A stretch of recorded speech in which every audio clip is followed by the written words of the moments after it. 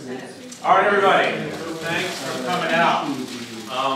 We are really excited to have Mr. Penas Lado here from the European Commission, and he is the director of the Commission for Fisheries and Maritime Affairs. He's been at the European Commission since the 1980s and has just a really distinguished career, and has been in his current position for a number of years. And he's here to talk about the EU fisheries and potential for reform, and it's perfect timing because we're going to be talking about it in my class this week, and so this will really flow into that. And you know, there's been a lot of controversy, and as someone who reads a lot, I've just been really looking forward to this talk to get from the inside perspective, so I can kind of sort out the fact from the fiction. So let's give Mr. Penas Lado a big warm applause.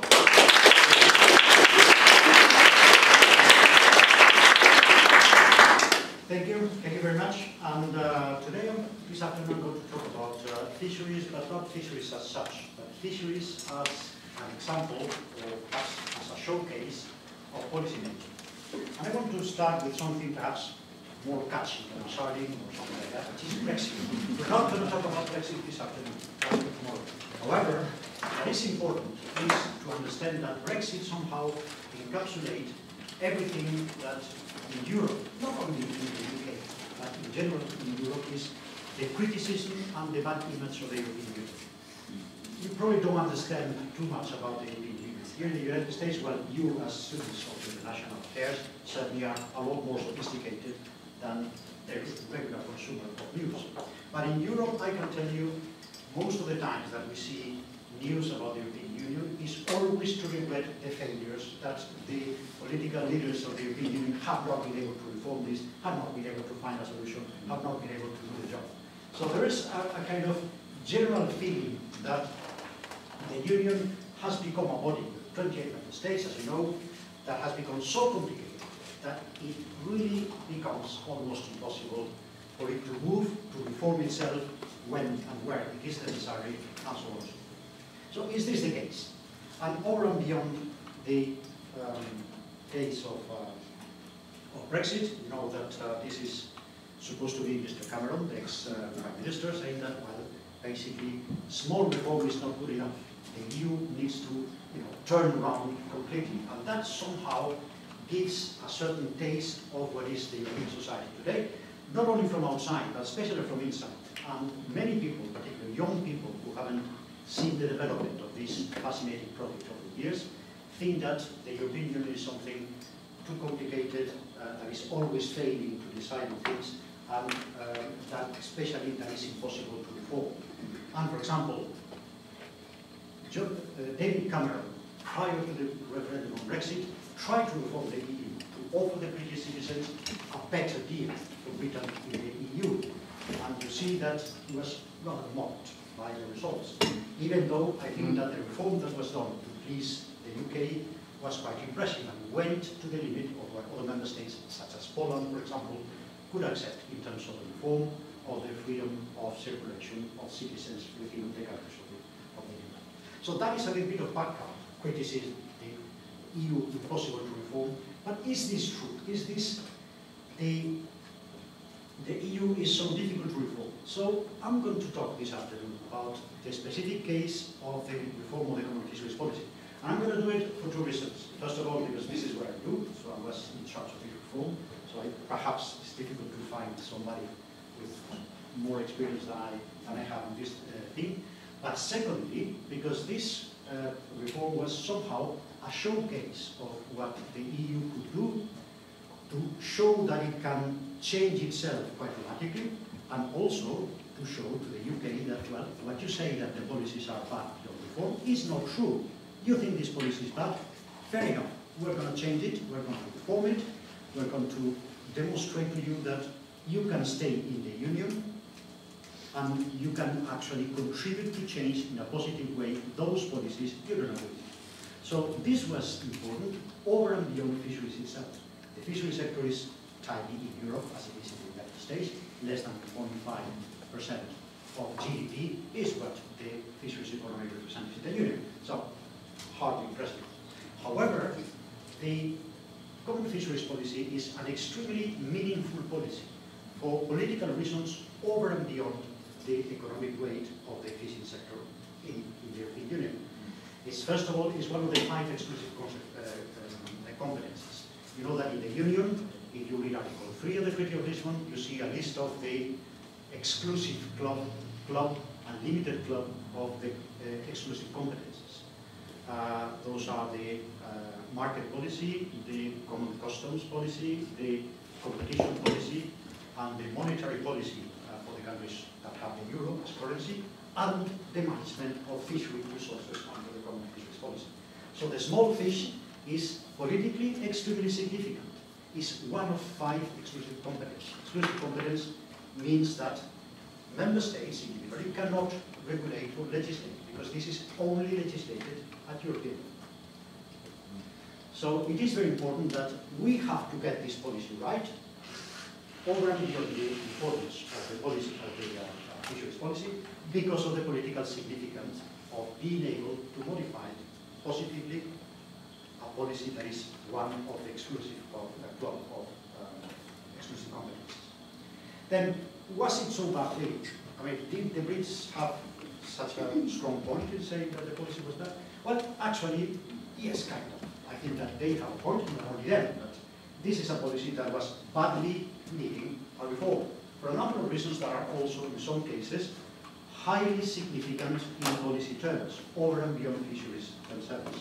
And you know that there's a poor decision making. This is a policy that the industry always saw that as, when all the technical decisions are taken by those guys in Brussels, those bureaucrats who are very far removed from the realities of the fishing grounds, and therefore the policy had this image well deserved, I would think, of a policy that is decided even at technical level by ministers and other people in a setting completely far removed from reality. Then they're all buy-in by stakeholders, and then certain specific questions that are certainly not in objective terms the most important pillars of the policy, but that in the process of development of this policy over the years became by far the main reputational issue for the policy. And that was the amount of discarding. Discarding is, all the amount of good fish, perfectly healthy, perfectly eatable, that is for a certain number of reasons, both legislative and economic, is just thrown back to the sea. And this at some stage became so publicly unacceptable for the European society that was an outcry.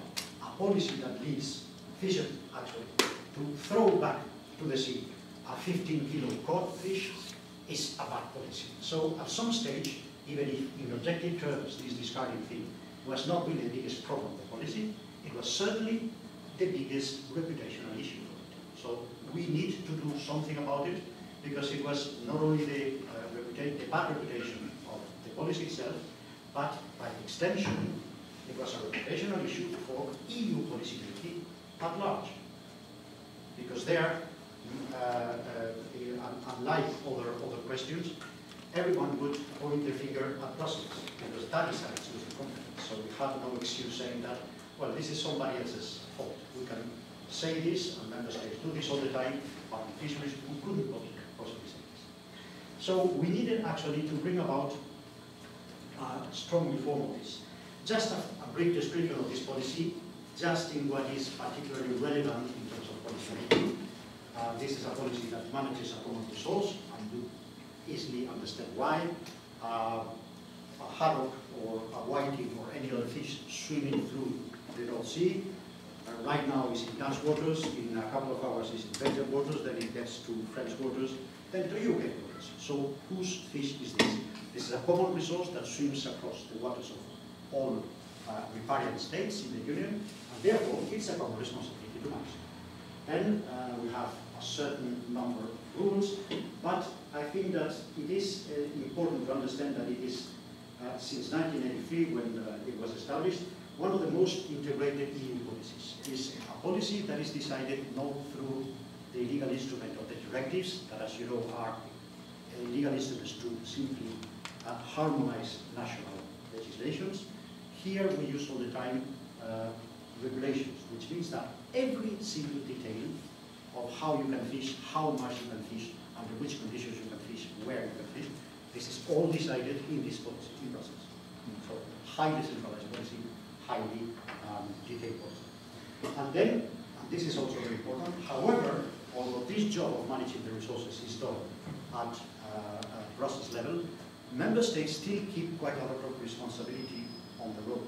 And perhaps the best example is that once the policy established how much cod will the UK be able to fish next year, then how do you distribute this cod, the UK quota, among British fishermen? That is done entirely by the UK, not by Brussels. So within the general management of common resources, there's a certain number of decisions that stay, even in an exclusive policy, stay under the responsibility of the member states. And this is extremely important because, as we will see in the next slide, the policy had also a reputational problem, in some cases completely undiscerned. Yes, I said at the beginning we needed to improve the policy and we needed to discard things that was sort of discrediting the policy, but at the same time this is a policy that lent itself a lot to what we call in Europe the Euro myths that exist in many member states, but particularly in the UK, and that's why I mentioned Brexit at the very beginning. Just for example, the EU failed to recover the iconic North Sea stock. Headlines in not only the specialized press, this is a disaster, Europe a disaster, but who actually takes that decision? Then you look into that and you see that the decisions are made by the ministers. And who has led a bad decision in the Council of Ministers on this stock? It just happens to be the UK minister.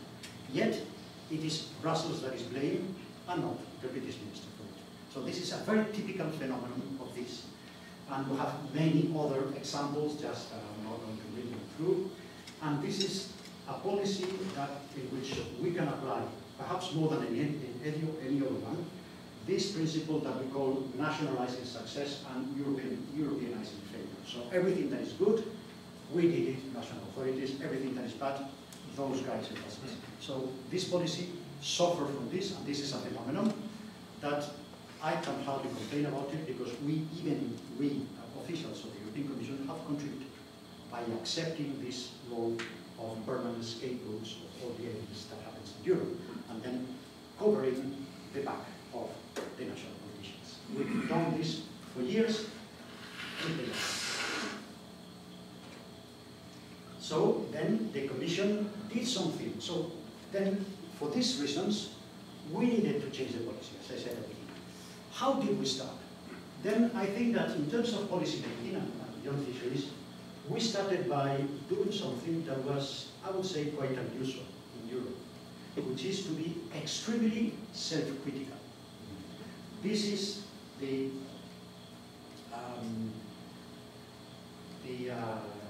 Green Book on the reform of the CFP, in which, if you are used to the jargon of the European Union, we included a language which was exceptionally critical with our own policy. And that we, officials of the Commission, actually can get so critical with the policy, it came as a surprise, and it kind of shattered all images that people had about it. And we were so self-critical about this that even many fishermen associations said, well, you don't have to discredit the policy so much. Actually, it's not that bad. You have overdone it a little bit. So we actually started by, we need to start to shake up people around. If we want a serious reform of the policy, we will do something that is not done generally in the European Union. The European Union is traditionally very politically correct, very soft-spoken. We never give nice headlines to journalists. Journalists in Brussels always complain that all the headlines we give them are extremely boring. Always speaking extremely, blunt, politically correct terms. But there, we took the opposite approach. We said, we want a radical reform. Let's do this differently, and let's be self-critical. To the point that, as I said, many people in the industry said, we actually overdid it. So that was element one in terms of policy making. You want a big reform, don't hesitate to be self-critical, because you set the tone of what will be an ambitious change. Then, to address some of the failures that I mentioned very briefly, we proposed a certain number of changes in the policy, but I will summarize these two ones because they are perhaps the two that are most significant. One of them, regionalization, in terms of the modalities for policy making in the Union, and the second one, because this was about trying to resolve a big reputational issue. So one of them was about policy making, the other was about how can we handle mediatic issues that become a reputational problem for the Union. All the rest of the elements, I think, we can leave them out, but of course, if somebody is interested, I can speak about it. So trying to concentrate on these two things. Why did we want to regionalize? This is kind of funny, because certain people and some of the problems that we had in the CFP were actually suggesting that we should regionalize the policy. Normally, the policy was one where all the ministers from all the member states got together and took decisions applicable to all 28 member states and to all sea basins surrounding. Is this good? Then there were different views of what a regionalized policy would be. Actually, we had, first of all, our own idea in the European Commission, which was to say, we need to regionalize the policy to address this problem that I showed at the beginning of the micromanagement from Brussels. If the people has the impression that this is managed by those guys far removed from reality, meeting in Brussels at a negotiation at 5 o'clock in the morning, then we need to bring decision-making, at least on more technical matters, to a more decentralized setting, closer to the fishing grounds, closer to the stakeholders. So that was our intention. We understood this, that the policy was too centralized. We had to find a way to bring it down to much closer level to the reality, to the fishing grounds. That was our motivation. Then other motivation was basically the UK motivation, which was basically devolution. In the UK, they hated that so many things are decided in Brussels. No matter that at the end, the decision in Brussels is largely influenced by the UK minister. But the decision is formally taken in Brussels, and they want decisions to be repatriated to London. So the UK saw this regionalization thing as, well, can we take a certain number of decisions in this policy from Brussels back to not just one capital, but at least a group of capitals within the region that will agree on common measures. So the motivation we see in the UK is not exactly the same as that definition. Then we have other motivations, and I'm not writing the member states there because this just, I'm still an active official. But for example, France and Spain clearly said it, although I would never write it, that the policy, the common fisheries policies, the main decisions are decided by co-decision. You know what co-decision is? Decisions through a negotiation between the European Parliament and the Council of Ministers. Then, these two member states, and perhaps others, thought that decisions taken by that bunch of ignorance in the European parliaments, in which barely 10 people out of more than 700 actually have an idea about fisheries. It is written in the treaty, we cannot formally go against it, but the more decisions we take out of co-decision, the better. So the motivation of another was actually not to bring decisions back home or to bring them to the stakeholders. It was actually basically to remove them from Parliament. And then a last decision, or a last motivation for this regionalization was that of the fishing industry, which says, we are fed up of important, even technical decisions being taken by these guys in Brussels, by these politicians and those officials. We need to ensure that we have a much bigger role in decision making, because we are the ones who know the business, we are the ones who know the fishing grounds. And therefore, the decision making to take it away from Brussels to a kind of different setting closer to the fishing grounds was also for the industry a way to remove powers and decision-making powers from politicians in Brussels or politicians in the world capitals and bring them back to the industry itself.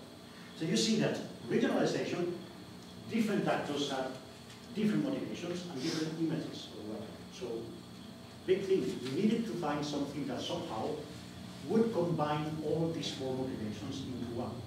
And this has been an unprecedented step into developing new forms of decision-making in the European Union. And this has been quite impressive. Not sure that it is necessarily translatable to other policy areas, because to do this, you actually need to be in an exclusive competence area. But certainly, it has been quite inventive. So what we did then, I mean, going through the process of working out regionalization was actually easier said than done, and we had quite a number of difficulties. At least from the point of view of policy making, extremely interesting to examine why. For example, some member states said, well, it is clear that if we take out a decision from the Council of Ministers in Brussels or from co-decision and bring it back to a group of capitals on a regionalized basis, imagine, for example, something that takes place in the Baltic Sea would be decided only by member states in the Baltic, so Poland, Denmark, Sweden, Estonia, and so on. And Spain, France would not intervene. Fine. But then that means that national administrations should work a lot more. And then it is very funny that everyone wanted regionalization. All their national administration says, yes, regionalization is very good, but then from behind, most member states, in fact, came with difficulties that they will never express in public, but they will certainly tell you in private. So this shows very much the kind of paranoia sometimes in decision making, that ministers and national administrations believe in something, at least just for the media, and then have a different position behind that they don't dare express. So we had, for example, some mistrust of their neighbors. For example, this was what I call the Danish argument. The Danes told me, well, taking decisions on just the national administrations, I don't trust the Swedes, so even less so the Poles. So my God, what is this going to mean? Then some fear domination by larger, wealthier national administrations. This is what I call the Irish argument, because the Irish, in the middle of the financial crisis in Ireland, they were telling me, yeah, Ernesto, what do you mean? We are a small administration, the Irish administration, and broke. We're going to be completely swallowed by the French administration, the UK administration, and so on and so forth. So we don't want it, we prefer the general umbrella of Brussels. Then some feared regional nationalization of the CNP, and this was typically the Spanish argument. The Spanish are obsessed with the idea that the British, the Irish, and the French may kick them out of the waters as part of the CNP. Then the fourth is the German argument, because the Director General for Fisheries in Germany, good friend of mine, who told me over a beer, well, this principle of regionalizing the policy is fine, but then Ernesto, I have 13 people in Bonn to do this. Tell me how I can do this with 13 people. Just very German, well organized. I need so many people to do this. I don't have these people, so I can't do this. End of the story. So, and then the last one that applies to all of them, which is that all our member states are so happy to blame Brussels for everything. This is the nationalizing success and Europeanizing failure. That the day these people will have to take full responsibility for something they decide in Brussels, I mean, many of them are going to shy away. So I think that nobody wanted to recognize it, but actually they fear this. So, and then, well, you know that for those of you who have law studies, there was two other difficulties of rather legal nature, but also very serious ones. For example, that if you look into the Treaty of Lisbon, there's nothing, not at all the word regionalization. All decisions are taken by the Council of Ministers, to all of the states, by co-legislation, by the Commission, but there's not a single word about some kind of regionalized decision. So how do we do this? Our employers were telling us, forget it, this cannot be done, there's no legal basis for this. And then, of course, if we had a system whereby member states will, a group of member states would put together a proposal and offer the proposal to the Commission, and the Commission would have the obligation to rubber stamp it, then this would be against the sacrosanct principle of freedom of initiative of the Commission, that we, the Commission, defend over the communities. So I think, how do we do this on Earth? So at the end, the process was very complicated. I'm happy to give any comment anybody might be interested in. But at the end, we kind of arrived to a system which is completely unprecedented in Europe. You don't find this kind of thing in any other policy in the European Union. And then with these few steps, we believe, and I think successfully, we did the job of putting together all these difficulties. First of all, we have the policy establishes the main objectives through co-decision, Council and Parliament. This is the normal legislative procedure, so we are respectful of the legal basis, but instead of having all decisions through this procedure, we say only the important bits, only a kind of very restricted number of things are decided by the normal regulatory procedure. Then the regulations themselves adopted by Council and Parliament, they delegate technical decisions to regionalized action. And I wrote it this because this is somehow the way to express it in very normal terms. It's not the what. The what is the objective of the policy, and that has to be established by co-decision by the Parliament and Council. It's the how we get there. For example, we want to eliminate altogether catches of juveniles in an area. How do we do it? Is this about mesh sizes? Is this about closed areas? Is this about whatever? Well, the co-decision only establishes that objective. How do we do it in practice? You ask regionalization to take care of that. So it's the how to do something, is not what to do. And then member states, whenever they have something delegated through regionalization, they put together a proposal, and that proposal, after compulsory consultation with the Advisory Council, that means giving the stakeholders a much higher role in deciding what are the technical solutions to be identified, then these proposals on how to deliver the objectives are sent to the Commission, and then the Commission does not, and this is absolutely essential, because the most delicate thing, just imagine that the Commission can accept or reject some of the proposals. Then this would amount to, again, Brussels deciding again on technical things. If the proposal had to be accepted by Brussels, then the Commission would lose the right of initiative. So the way we handled this was to say, well, you member states on a regional basis develop a proposal, you send it to Brussels, and then Brussels cannot cherry pick from what you propose what we like and what we don't like. If we like it, it is good enough. If it corresponds to community principles, don't forget that we are the guardian of the treaty, then we put it together as a delegated act, which means we turn it into EU law.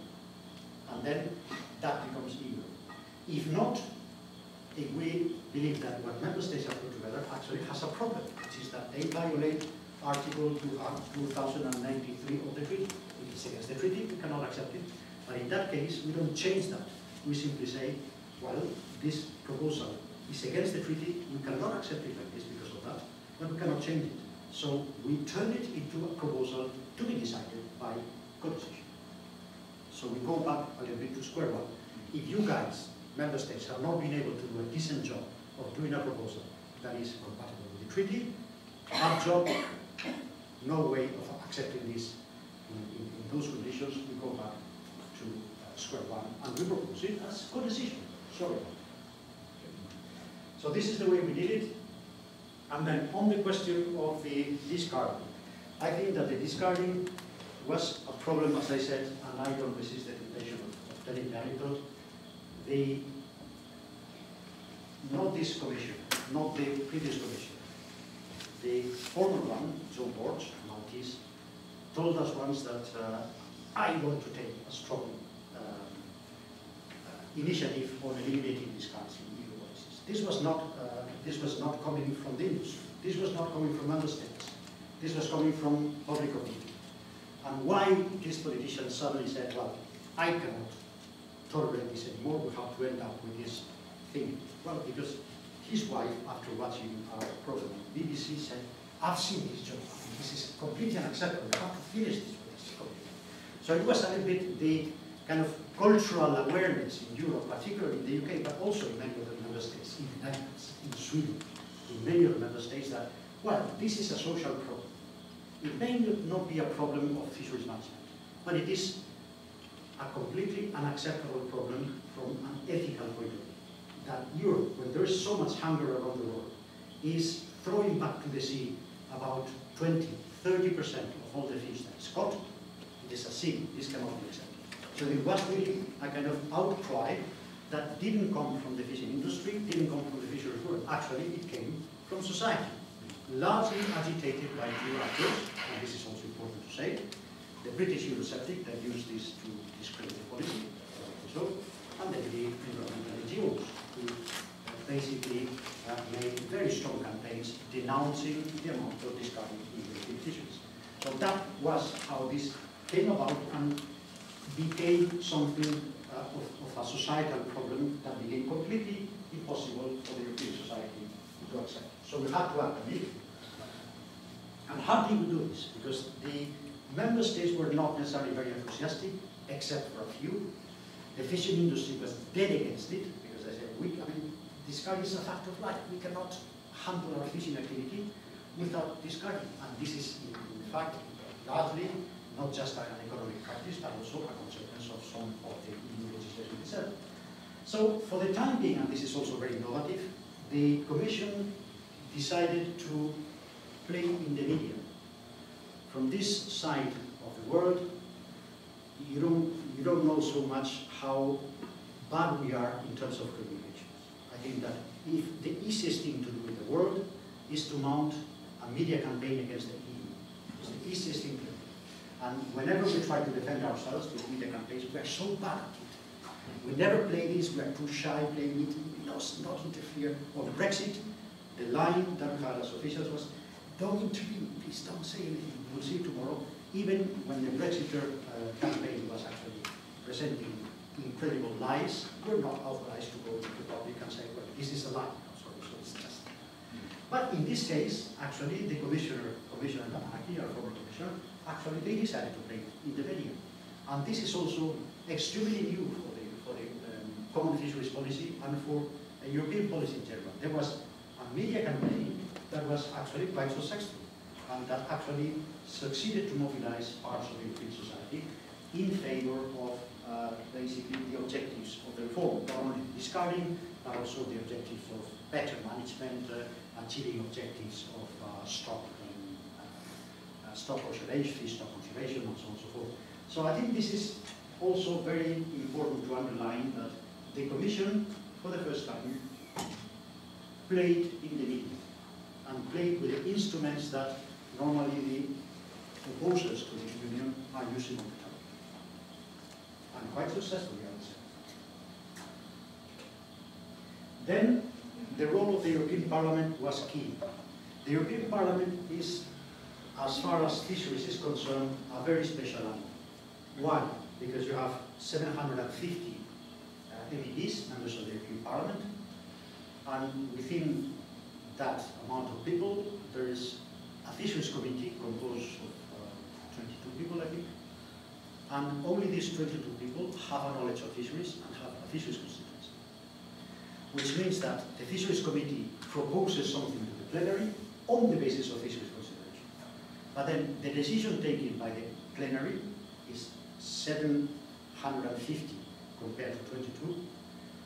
The numbers are such that the level of ignorance about fisheries issues in most of the people in the European Parliament is such, because they don't have fisheries constituencies, that actually the plenary of Parliament votes not along the lines of what the Fisheries Committee has said, but along the lines of what they are lobbied for, or what the societal elements they pick up lead them to vote to.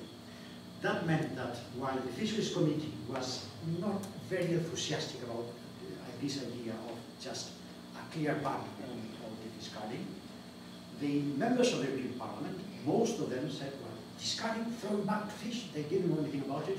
They were lobbied by the NGOs, and they are also lobbied by the European society. Discarding fish, this is unacceptable, this is immoral, this cannot continue in the EU then only those who have fisheries constituencies were hearing the message from the industry. Well, actually this is nice, but it is impossible to do it in practice. How are we going to do it? This is going to bring lots of problems to us. But the way the European Parliament is structured is such that only 22 out of 750 had a real knowledge or awareness of the practical problems actually to decide this policy. So they massively, through a landslide vote, decided to take part in, yes, a completely ban on discarding whatever the consequences, because most of them, not having fisheries constituencies, actually didn't even hear that there would be practical problems for fishing to do this. So this was extremely important. While ministers reflect the issues of their own fishing industry, Parliament, for the most part, was actually oblivious to it, because they simply did not have a fisheries constituency. Fisheries constituencies in Europe are almost as small as they are in the US. And then, the third actor, without which it is impossible to understand anything that happens today in fisheries policy in Europe, the amount and the investment of environmental NGOs in the policy is impressive. It's huge. And the number of people sometimes we have in the Commission services, we have a lot of envy, because we are reducing our ranks, we are fewer and fewer officials in the European Commission, and sometimes we meet with NGOs, European NGOs, and they have so many people to do the work that we look at them with envy. You have so many people, so much resources, that basically they outnumber us in terms of people investing in finding out what's best or what's worst here or there. So the NGOs, what they did was that they turned what was in principle an affair restricted to fisheries communities into an affair of the interest of the general public. That's why, through this campaigning, that the members of the European Parliament actually voted what they voted. So they entirely mobilized the European society, and therefore they entirely mobilized the European Parliament. And then I think that they did this in a certain various ways that I can describe if you have questions about it, but certainly they were extremely creative, and the amount of resources to invest in public campaigns they have is so impressive that, again, we envy them. We envy the human and financial resources they have for their campaign. And then the result of this is, well, in 2013 we adopted a reform. This is Maria Damanaki, who's a well-known figure. She made herself extremely popular at the time in Europe, and she was publicly praised by former Prime Minister of Britain, David Cameron, for the excellent reform. So you see now, Brexit, that's why I started with Brexit.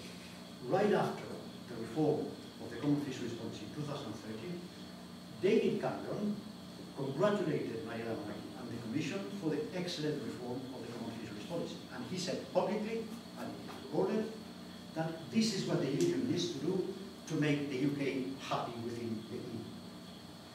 So you can understand that after this, and despite all our good efforts, the Brexit. That's a source of frustration for me personally, because we were so far from this. Not just to make the UK happy, but making the UK happy with this was somehow a kind of collateral effect. But you see, at the end of the day, unfortunately, it didn't help us to retain the UK. Right, so now the question is that, yes, seems to be the story of success. I've presented it like this, but the story of a change, of such an innovative change, will also be the story of how we implement it in our practice. And the next question is that, have we done something that looks very nice on paper, that gets nice headlines, that gets David Cameron praising this reform, and that gets the NGO saying that, yes, well done Commission, good reform. But then, is this going to work in the real world?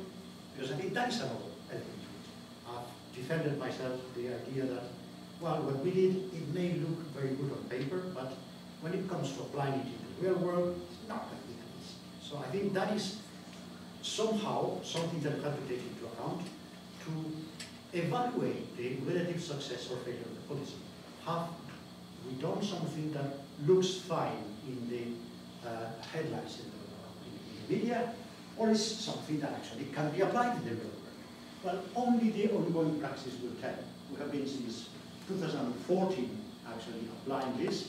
Some of the elements of this are just starting to work. It is a little bit premature to say whether this is working or not. But at least just some reflection. This is a little bit getting into more fishing business. But just to show you that, well, one thing is to have nice headlines. Another thing is to make things work in the real world.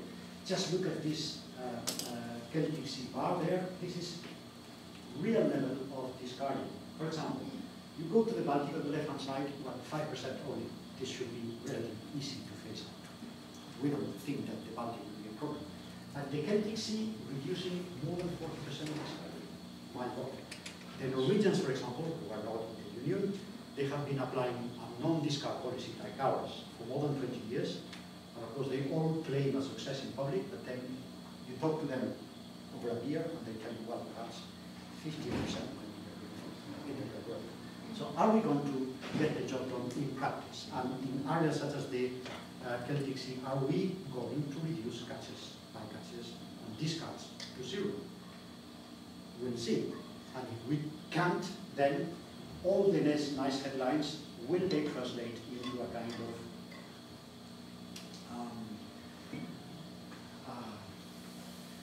further criticism for the Union, because what we have done, it looks well, it looks good on paper, but actually it does not translate into reality. So there might be a kind of political backlash for this. Who knows? Probably in 5 years' time, I will be able to give you a more precise idea of what's happening. Then another question.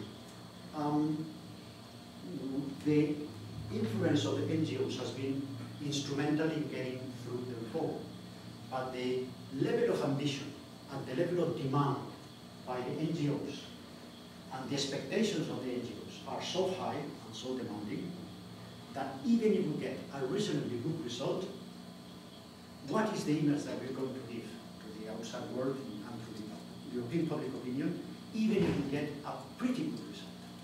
I think that just the level of scrutiny of the policy by the NGOs in Europe, I think is now perhaps overcoming the US. It has become completely out of control. And now the question is that even if we get a reduction of discarding, for example, or a reduction of the overfishing that we still have in some fisheries, to acceptable levels, but not exactly the top levels that the NGOs are advocating, are we going to get a relatively good result that is going to be presented by NGOs still as a policy figure? I think this is a huge challenge, and we have to work a lot on it. Incidentally, in Seattle, I'm in contact with Professor Kilborn, who's telling me that in the west coast of the US, exactly the same problem. So I think that we will work together on this, on other things, on trying to find ways in which we can present to the society a pretty good result, as a pretty good result, and not as a failure. And I think that this is an extremely delicate and important issue. Then, always in terms of practicality, imagine that all that fish, there's no commercial value for it, and you haven't done it, can't throw it back, so what do you do? So the question is, it's fine to oblige fishermen not to discard to the sea unwanted fish, but once it is caught at the fishing activity, it is impossible to catch only what you want. What do you do with it? You just land it in a port and let it rot and smell of rotten fish. I mean, is this the solution? No. What do we do with it? Then, if you are in Denmark, you bring it, you sell it to a fish manufacturer. Easy. If you are in a Greek island, what do you do with it? The only thing you can do with a fish in a Greek island is to sell it to the local restaurant. It's not overused. So what do you do? Big problem. And then an associated debate with it, the reaction, and this is very typically European and very typically European Union, we got a problem, we don't know how to resolve it. Well, we give plenty of public money for fishermen so they can at least have public funding to find a solution themselves. But then the question is that, why has the European taxpayer actually have to intervene to pay for this? And then we have the debate that, for the time being, it's not making a lot of noise, but it will make a lot more noise in the future, as we see the results of this. And then, well, another question which is very funny, well, who's going to control this? Huh? Because either you put observers on board all the vessels, something you can only relatively large vessels, but only very small vessels, who's going to control this?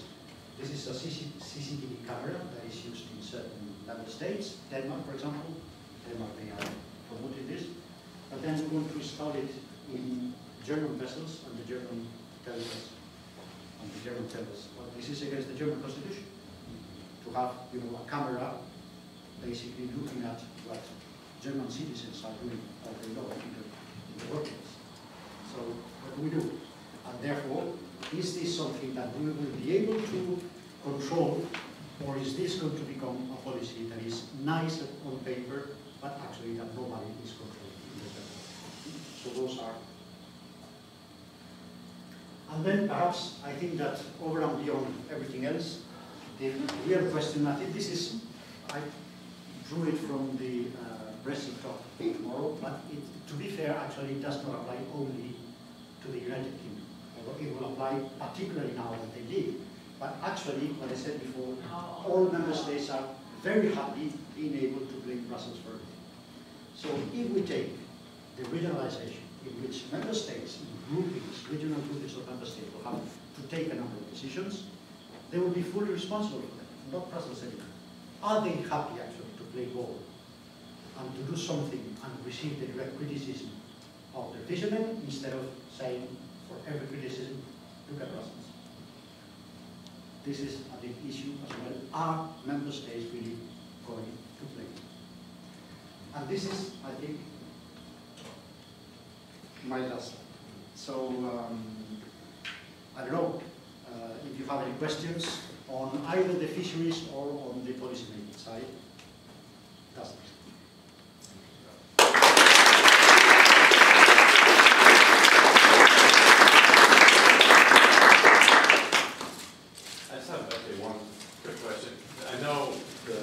And I'm pretty sure this is under your purview, but a lot of the quotas for some of the pelagics have been criticized as being way too high for being sustainable yield. Can you talk a little bit about, do you think that the new quotas for the tuna, the Atlantic tuna, I think, and some others are actually at a level where it can recover?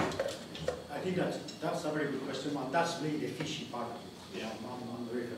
I think that one of the reasons why the common fisheries policy has been criticized for many years is that it failed to establish quota levels that were compatible with the recovery of the stocks to sustainable levels. I think we have done quite a lot to improve, where we still have quite a long way to go. But we've done something, particularly over the last few years, by changing annual decisions to multi-annual ones. So I think that this is also a very important question and a very meaningful one in terms of decision making.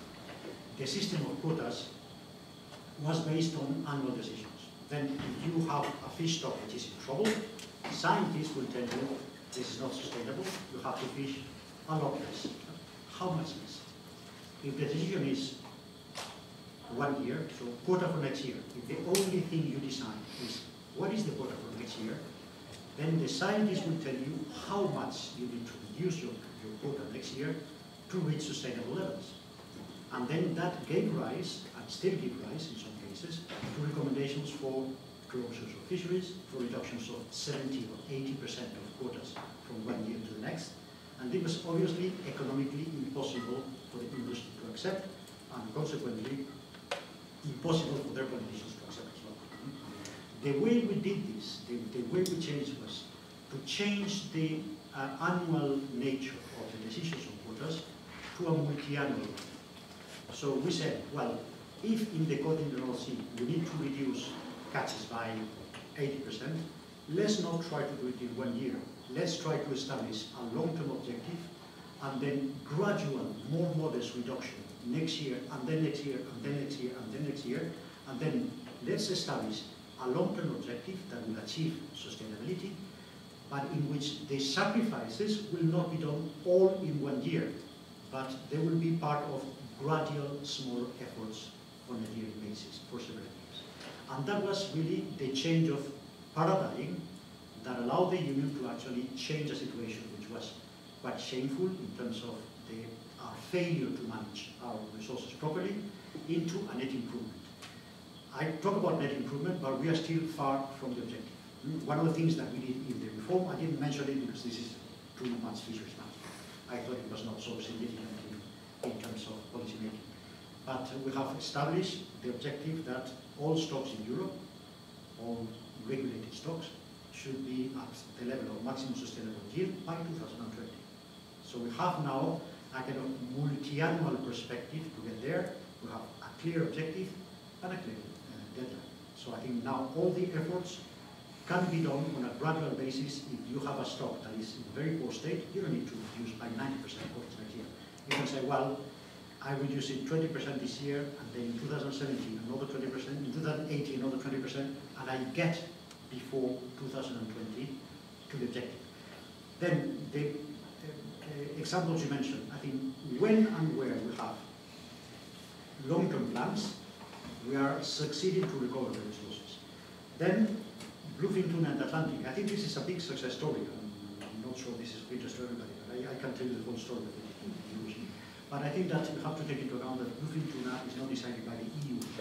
This is decided in ICCAT, which is a multilateral organization with nearly 50 members, and therefore we have to compromise there. I think that the quota system established in ICCAT for bluefin tuna is good enough to allow for a clear recovery of the abundance of the stock. So it is a success story.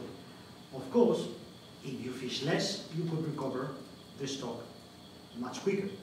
It's a question of balancing out the quickness of recovery with the minimizing the disruption in the economic activity. And that's a balance that we think it is reasonable. Of course, the NGOs are not satisfied, and if you close the fishery, the abundance will come back much earlier. Of course, you do, but then you close the fishery, you disrupt jobs, economic activity, and so on. And fisheries management is not just about biology, it's about economics and social affairs as well. Yes. Were there any specific examples or case studies of natural resource management success in Europe that was drawn upon for? Well, I think probably beyond fisheries, not many, because fisheries are the only biological resources that are managed at European level. So, for example, forestry is not an EU policy. Whether, for example, the forest resources are well managed in member states, that's entirely a national affair. I think that another policy that is mixed competence is the preservation of biodiversity. It's not exactly resources, but if you like, is protecting the biodiversity of Europe. And this is a mixed competence in which we have a policy that consists of establishing minimum standards.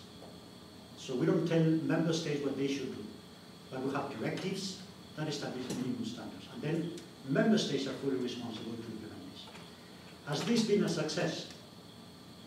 Not so much. I think this has been a little bit disappointing. Why?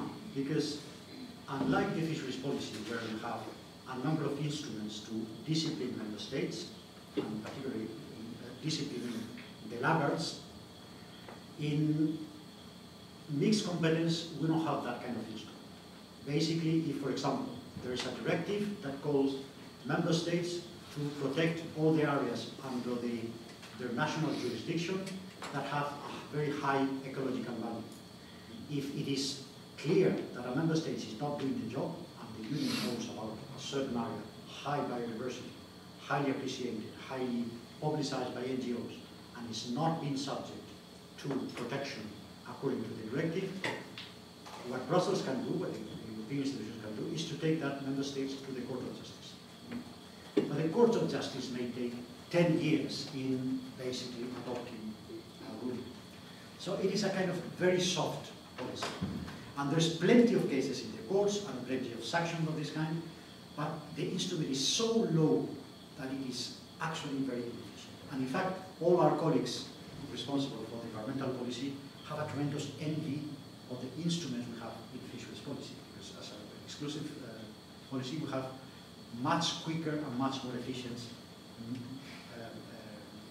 mechanisms to discipline member states. Another question is whether we use them promptly and properly.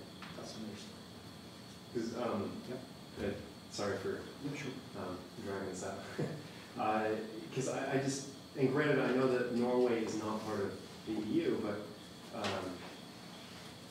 I can't stop thinking about the Norwegian NOx fund and how the industry will be taxed, essentially pay into this fund, and then the fund is there provided for the industry to then apply and install equipment or machinery that's more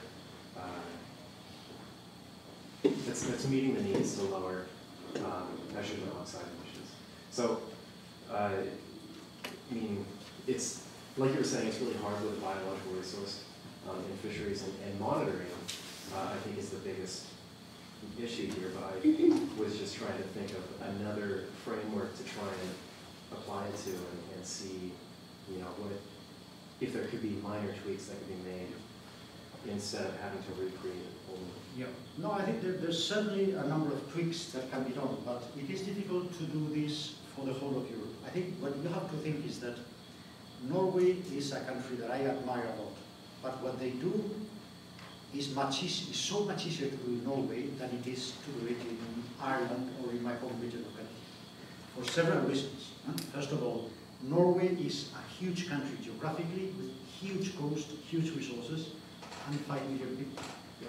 So the density of people and the needs of the citizens of Norway and the relationship between each Norwegian citizen and the amount of fish at his disposal is completely different than in the rest of it. So that they have a kind of luxury of having a lot of fish per head. That certainly facilitates things. Secondly, they are a very rich country with the oil and gas resources. So they could, if they wish, which they don't, could buy out all fishermen away from the fishing activity, pay them a state subsidy, and give them a very good living without actually going to fish. They actually don't do this because they are intelligent enough that they need these people actually to be busy working to protect the social fabric of the coastal communities. And I think that at the end of the day, what they can do, and I've been in Norway a few times, what they can do has two elements. Has an element of being a very forward-looking society that I admire, and a society that really sees their future as a consequence of preserving all their natural assets. And they do it very seriously. So that's the part I admire. But then they have another part that is not applicable in the rest of it, which is this kind of relationship between a low population and very abundant resources. If you go to other areas of Europe, for example, and there's plenty of examples, the political level believes that the fisheries management should not be directed at ensuring the rationality of the activity. Economic rationality, what is that? The objective is to ensure that those local populations there stay as fishermen.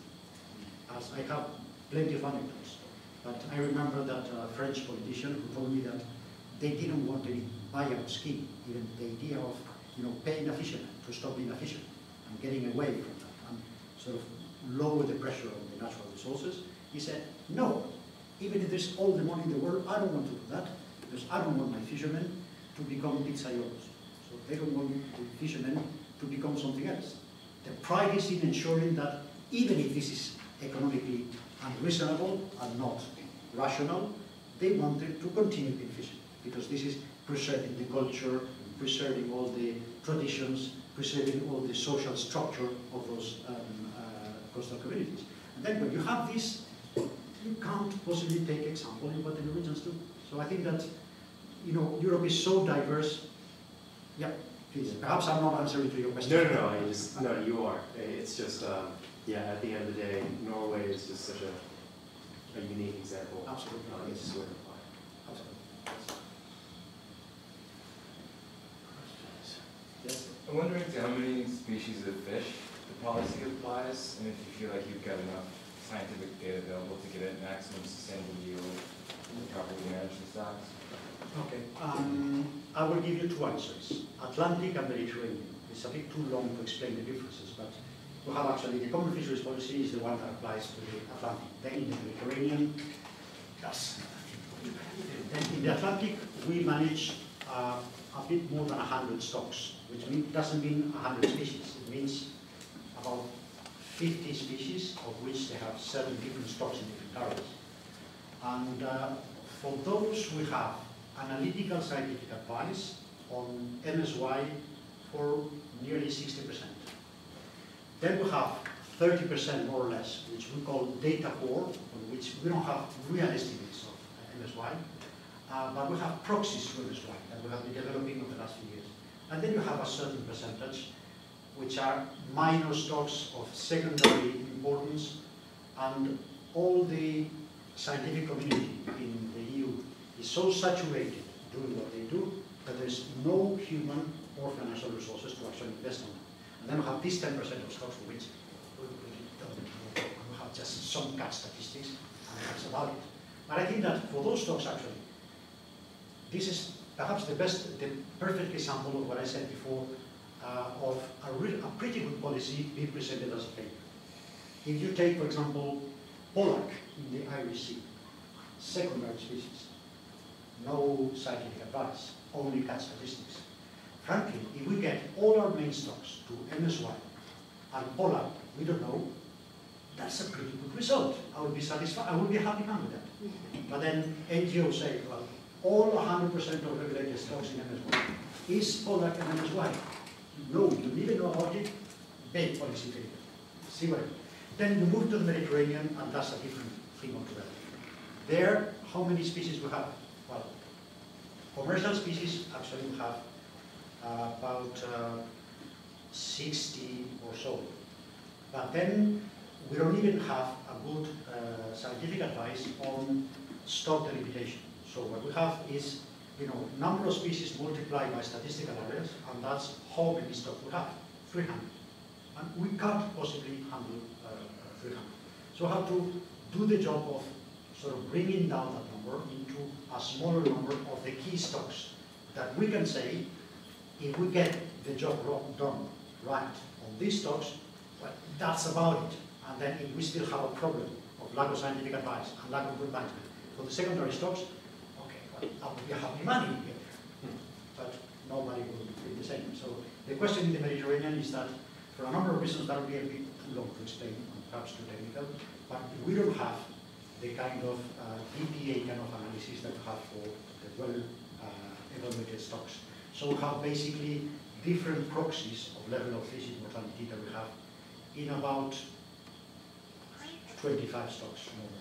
So basically in the Mediterranean, we still have, to achieve the objective of MSY 2020, we have really to bring down the ambition to the key stocks, improve the proxies of MSY, and then do a tremendous job, which is actually to bring down fishing pressure, which in the Mediterranean is still far too high.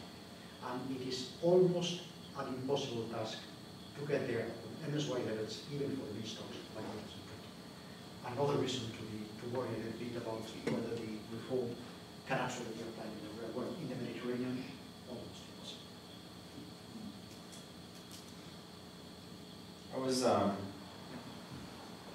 How is monitoring done? Like, how do you even come up with the data of what's being discarded? I mean, you mentioned observers and cameras, but that was after the fact, right? Like, how do you determine what's going on? I think through sampling programs, particularly with scientific observers on board.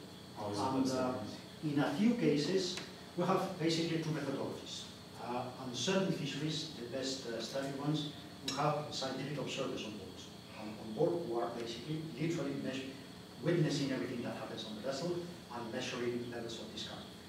Then we have a second methodology that works in limited circumstances and in a rather patchy way, which is through cooperation with the industry. And for example, some of my friends and all the marine biologists have been able to establish, for example, a very nice methodology, which is the second logbook. The official logbook is where you have to note everything you catch and so on and so forth.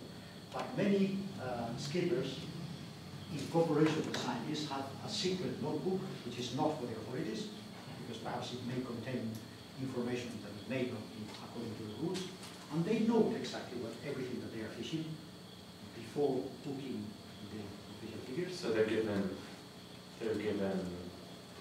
they're not going to be prosecuted, they come to a deal. No, exactly. They That's come the deal. to a deal with the scientists, and the scientists said, well, I use this just generic information, I'm not going to denounce anything. And I know I have good friends who have been doing this and getting excellent data on real discard. But the result is that we have a very patchy picture, because not everybody has been able to do this. So we have many fisheries which are extremely data poor in terms of discarding. Others that are very rich, and others, and this is very curious, have been data rich for a period of time, and they stop it. And I will refer to one particular case, which illustrates the difficulty of estimating this. Is the Dutch fleet of that fish for flatfish in the North Sea. Thanks to a few good Dutch scientists, they were actually giving exact data on everything was happening. But then these data were showing that the amount of discarding of plays in the sole fishery were so big that when the data started to be published, there was an outcry against it. How can you possibly be wasting so much with fish? And then they say, well, are we cooperating with scientists only to get a bad press? Forget about it. End of the story or providing it. So I think this is extremely tricky. You need scientific observers on board. Some people even say, some scientists say that from the moment on which there is a scientific observer on board, the behavior of the skipper is no longer the same. So these people will not even be telling you exactly what happens in a vessel without the observer. And then you get this kind of sort of relationship of trust between industry and scientists. And this is very patchy and complete. You need a special kind of skipper and a special kind of scientist to actually do this. And the picture we have in terms of availability of data is still today very patchy. Okay. Maybe I can follow up. That is, given that, do you build? I know that in a lot of EU regulations, kind of cautionary principle is very strong. Do you build in some buffer that your targets aren't wrong? So that if you think MSY should be 15,000 tons, you make it 13,000 because you know there's going to be cheating. I mean, how do you build in the cheating and the uncertainty into this? Good question. That obliges us to get a little bit into technicalities, but actually that boils down to the discussion that is still ongoing on whether the MSY concept as a policy objective should be considered or should be worked out as a target or as a limit. And the law doesn't say anything about this. So we are taking this, in fact, as a target, which means no buffer. In other words, we are targeting MSY, but given the obvious uncertainty about whatever happens with natural resources, if you target MSY, you have a 50% chance of being above MSY or below MSY. NGOs are putting a lot of pressure on saying that no, MSY should not be a target, it should be a limit. So you should actually aim much lower in terms of fishing activity so that you are sure that whatever your real fishing mortality deployed, it does not go beyond MSY. But then the question is that this is fine to say, conceptually, but in the real world, this means another thing, which is that, well, but surely if you use it as a limit, it cannot be 100%. If you want to be sure with 100% chance that you're not going to hit MSY levels, then you close all fisheries. That's the only way to be sure you don't overshoot the limit. But then, if this is not workable, then what is your percentage? There's nothing in the law about this. So this is a matter that will end up having to work out. Because in the law it doesn't say whether this is a limit or a target. We're using it as a target, but at some stage, I think that in many cases we may have to introduce it as a limit. And then the notion of MSY as a limit carries the notion of probability of not overshooting. And then what is it? It's 95%, it's 90%, 51%, which one is? Unless you determine that, you cannot work out the notion of MSY We'll have to do it, but it's not done.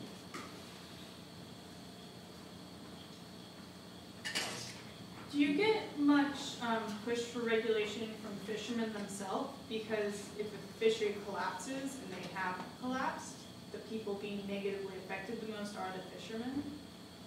Well, this is a very good question, because this is the theory. A lot of times the fishing industry tells us that. Don't try to impose us this, because we are the ones affected by a collapse of the fishery, so we'll come up with a solution. So intellectually this is true, but in my long experience it doesn't work that way. For a number of reasons. Because the industry has a tendency to deny the problem until the last minute. I think part of the problem is that, as the scientists, fishery scientists say, the fishermen are extremely bad samplers. Fishermen know how to find a fish where it is, but they do not sample in all area of distribution of the fish to know how much of it is left. I have seen a certain number of fisheries collapsing. We have North Sea herring in the 1970s. We have a cod in the eastern coast of Canada, in the NAFO area, in the Flemish Cup area. What happens with these fisheries?